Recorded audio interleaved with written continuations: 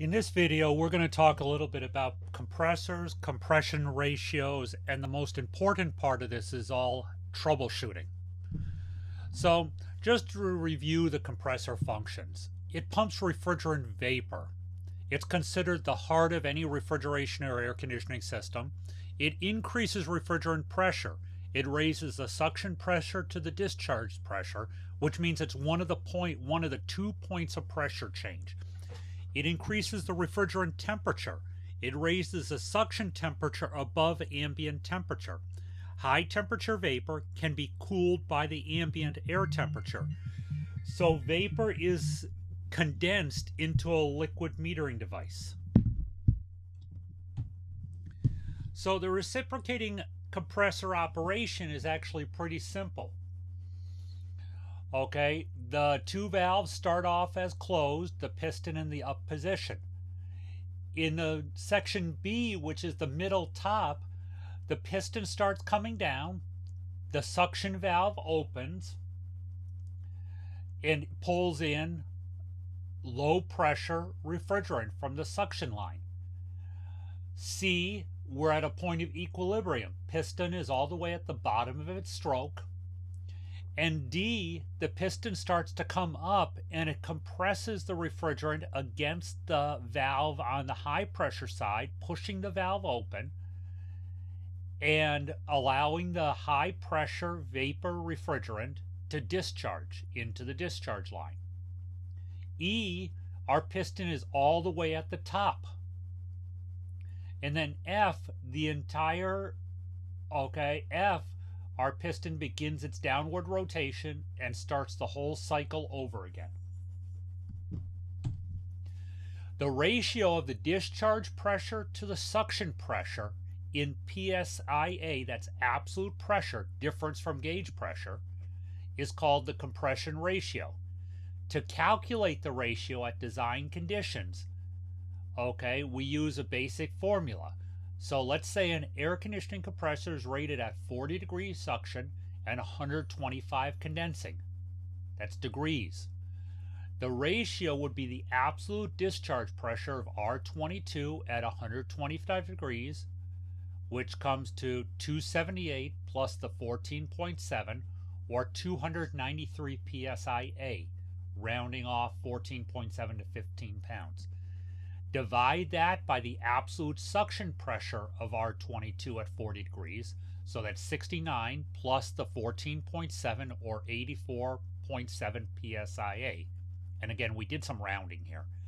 So we take our 293 divided by 64, so we find a compression ratio of 3.5 to 1, or it could be written 3.5:1. Okay, so again, this is the design condition. So we know from design what the ratio should be. Now, what we have to do is we have to determine what it actually is. Okay, so at different space temperatures, different evaporator temperatures, and different head pressures, we're going to have different compression ratios. So at a space temperature of 75 and 40, we have a 3.5 to 1. If we lower the evaporator temperature to 25 degrees, we're lowering the suction pressure. Okay, so now we have a 6.6 to 1. You see how that two differences here changed the compression ratio. We lower it even further for a space temperature of -10, evaporator temperature of -20. So we go to a head pressure of 293 divided by our 10 and 15, which is 25. We come to an 11.8 to 1. Now we lower the thermostat even further or have a frosted evaporator. Our compression ratio goes to a 14.7 to 1.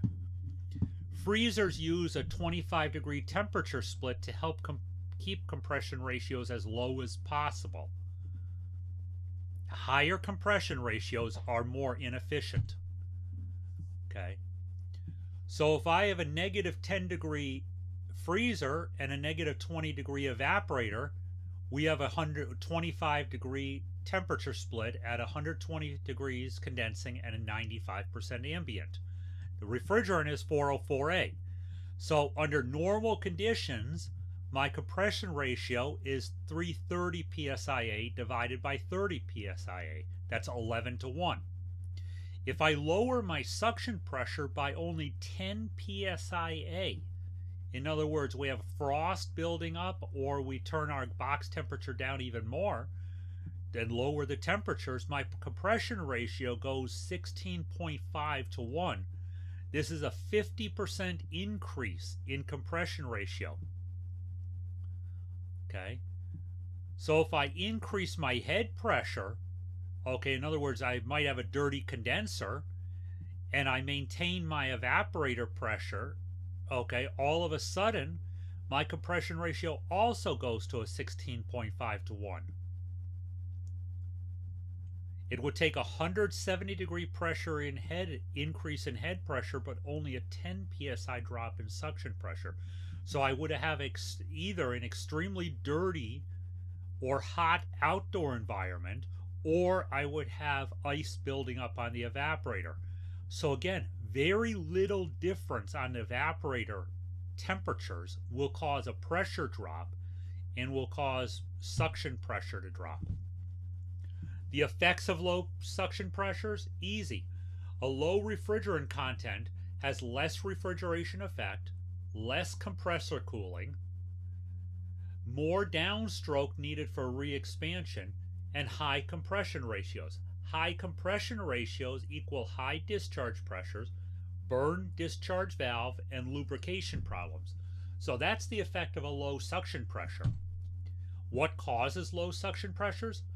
Running a system below design temperatures is one thing, lack of refrigerant, TEV adjustment, in other words, starving the evaporator, plugged filter dryer, excessive suction line pressure drop, in other words, restrictions in line might be too small, might be kinked, oil trapped in sags in the line set, causing restricted line, or suction line components problems, such as a suction dryer or UPR.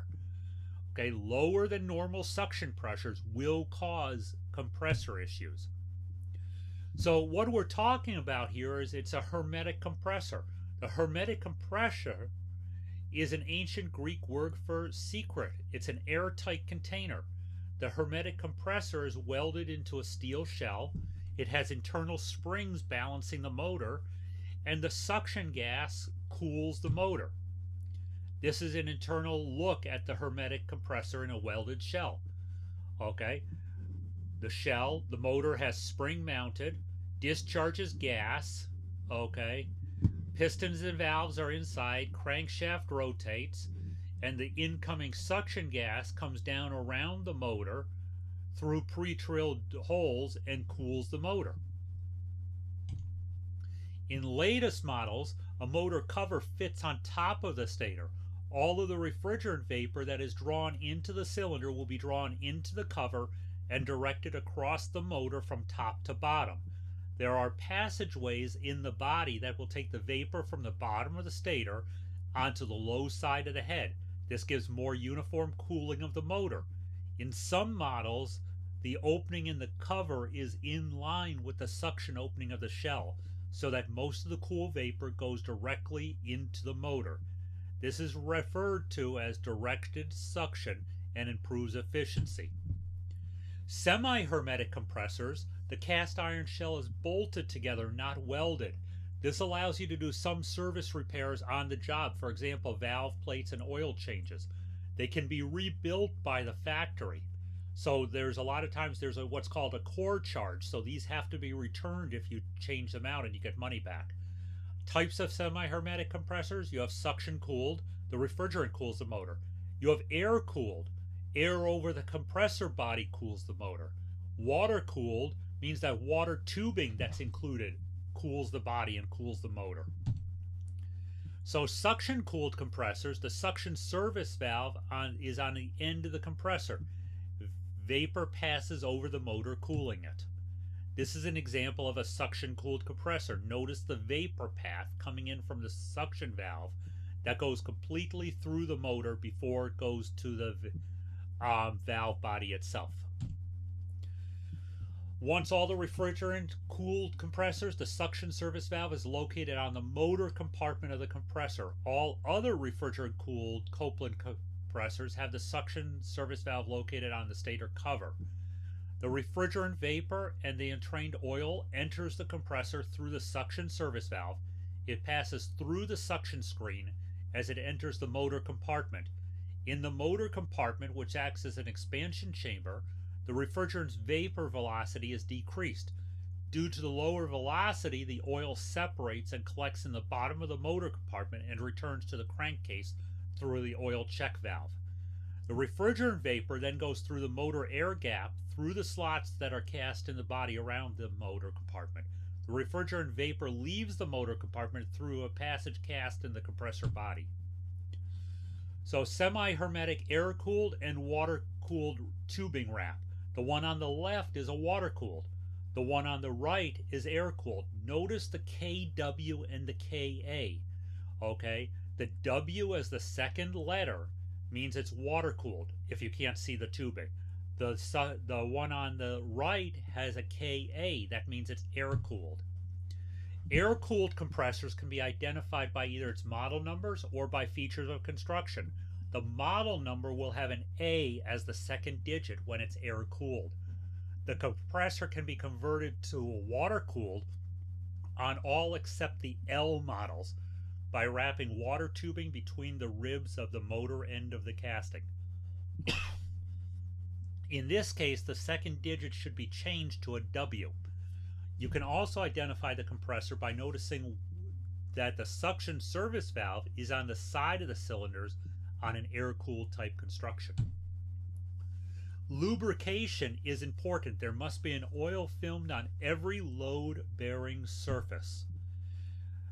The crankcase must have enough oil. The level of oil in the sight glass must be visible. If it's too high, you can't see the top of the oil. If it's too low, you can't see any oil.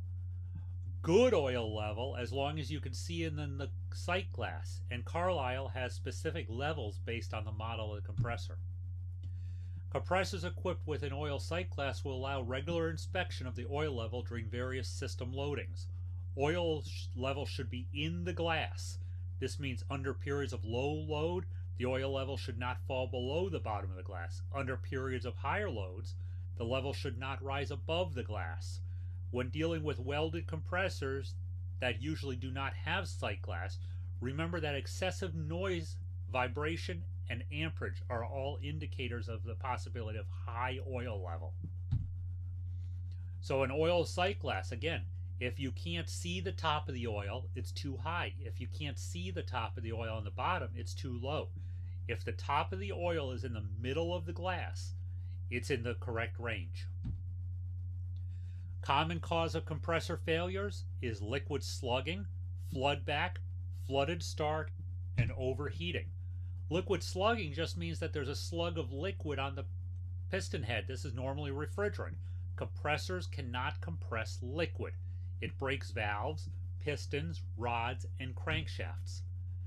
If a large slug of liquid is drawn through the suction port, the mass and inertia of the liquid will drive the tip of the reed against the reed stop.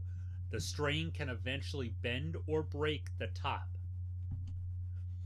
This is an example of broken reeds from slugging. Okay, it cannot compress liquid. Floodback just means that liquid droplets are in the suction vapor. For air-cooled compressors, it washes the lubricant from the cylinder walls. For suction-cooled compressors, it washes the lubricant from the crankshaft. Okay, this is one of the pistons from that compressor. Even though it only ran for a few hours, had no slugging noises, the results are obvious. The washing of the liquid refrigerant removed the oil from the surfaces, allowing the metal to rub directly on metal. Okay, and liquid washed away the lubrication, and you can see here where it took a hunk of metal out of it. Suction-cooled compressor crankshaft bearings that are worn by flooding. Again, flooding removes oil. because the liquid refrigerant will displace the oil. The diluted oil contains enough refrigerant to reduce the volume of oil available for bearing lubrication. As the refrigerant boils off in the drivetrain, the shortage of oil results in progressive wear pattern that gets worse as you move further from the oil pump. The most severe damage will be at the bearings closest to the motor. Sometimes motor burnout is caused by flooding. Flooding washes oil from the bearings. Bearing wear allows the rotor to hit the stator. Electrical burnout can result. As the motor end bearings wear significantly, the crankshaft will drop, causing the rotor to drag on the stator. This will result in a shorted or burned motor. If the compressor is not examined after it's failed, the cause of the motor failure will remain unknown. You're looking for worn out bearings. Okay, this is an example. Okay, the rotor hit the stator, okay, eventually pulling the insulation off those wires and caused a short. No flooded damaged bearings. The damaged bearings allowed the rotor to drop. So here are some of the causes and cures for slugging and flooding. Low evaporator load. The cause is the space temperature might be too low, airflow or dirty coil problems. The cures: operate at design temperatures and make sure you have proper airflow and clean evaporators. Metering device problems can cause a flooded evaporator. Cure: maintain proper superheat. So bottom line on this slide is you have to have clean equipment, operating with the design specifications, and your superheat has to be good, 8 to 12 degrees. During the off cycle, refrigerant vapor migrates to the coldest spot. Vapor condenses to liquid in the crankcase. Liquid refrigerant sinks under the compressor oil. During the startup, the liquid under the oil explodes. It expands fast within the crankcase. It dilutes the oil on crankshaft bearing surfaces. How do we prevent flooded starts? Two easy solutions. We use a crankcase heater or a pump down solenoid. You need to be careful of flooded starts in colder environments. Okay, if you're doing a cold ice chest and you have a cold outdoor environment, okay, in refrigeration, you want to use a pump down solenoid. If you have a heat pump that's in a cold environment, okay, you want to consider using a crankcase heater. We want to keep the liquid refrigerant out of the compressor. Compressor overheating causes lubrication breakdown, causes parts to seize, and it causes carbon deposits to form on valve plates, and it clogs filter dryers. Maximum discharge line temperature for Copeland compressors are 225 degrees. For Carlisle compressors, 250 to 275, depending on the oil used. Line temperatures are always taken 6 inches from the compressor. You want to get the actual refrigerant temperature, not the temperature of the compressor body itself. High condensing temperatures are caused by low airflows, dirty condensers, overcharging, and non-condensables. The cures are easy. Check the fans and clean the condenser. Verify condenser split and subcooling. Non-condensables will show up on your gauges because you'll have a lot of fluttering in the gauges and your pressures will slowly and suddenly increase without explanation on the high side. High discharge temperatures are caused by lack of cool refrigerant, which is high superheat. Maintain proper superheat. Keep those suction pressures up within design temperatures. So again, we've gone through now, we've talked a little bit more about compressors. We've talked about compressor ratios and why temperatures are important. We've talked about several troubleshooting scenarios that are based on discharge temperatures, suction temperatures, and we've talked about what causes them. All of these are important as you continue your career in refrigeration with troubleshooting.